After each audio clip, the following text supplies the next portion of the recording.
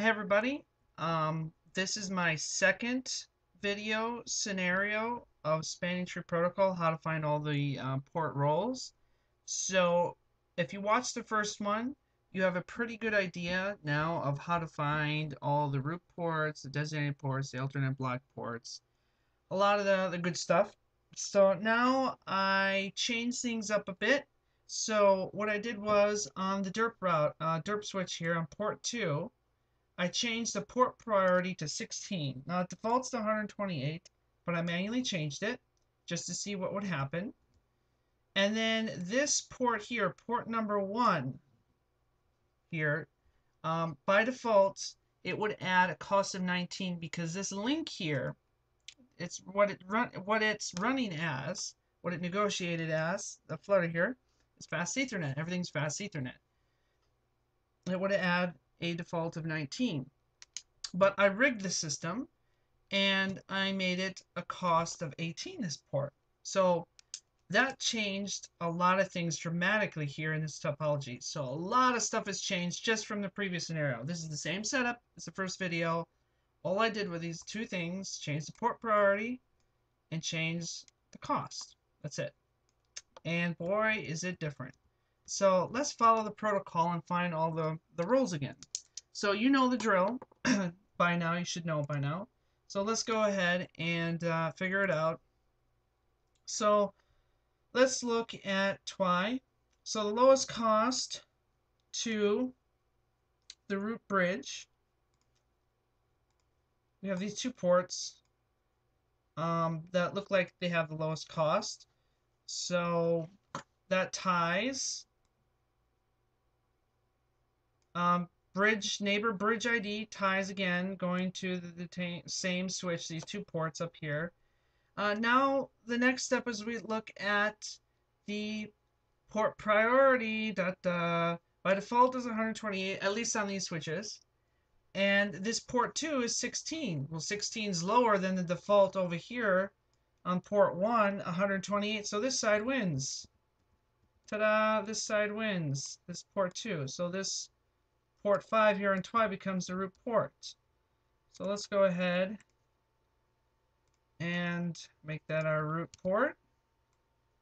Ta-da! Very different than the old one that was before in the previous alternate block port. Wow, what a difference that makes. It's a tiny little thing like that.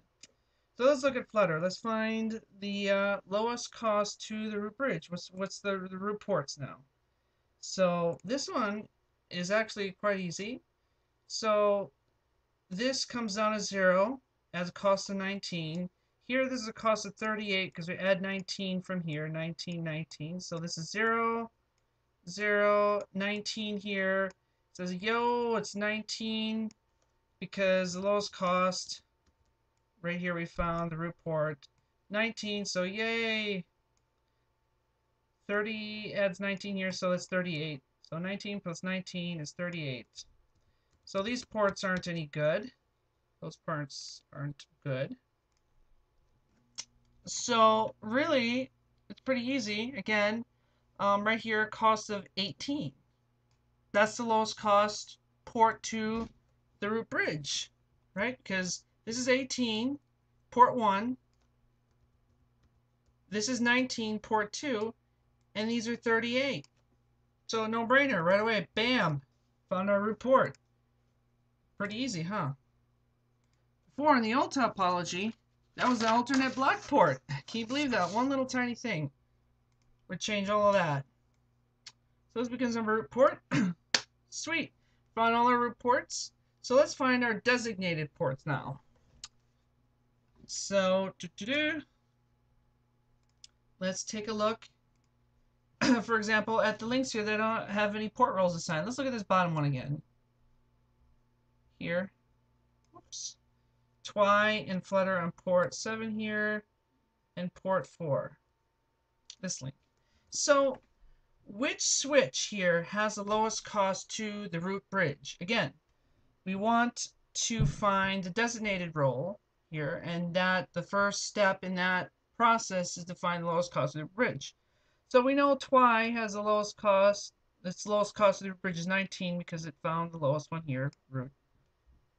And this has the lowest cost of 18 here, because we changed that to the root bridge.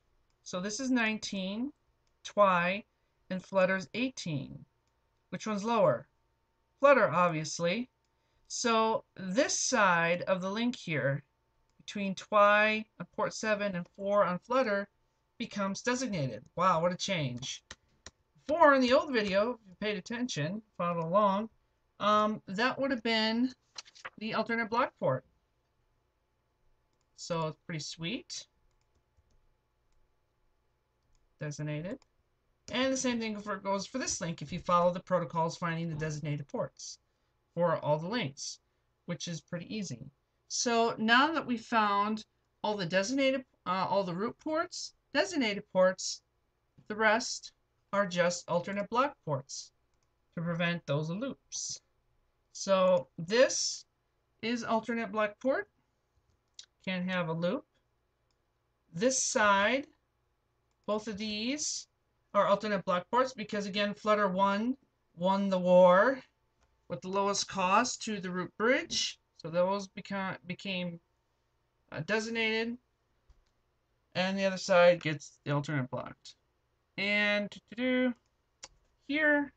we have alternate blocked because we can't have designated on both sides. That's a big no-no. And that's it.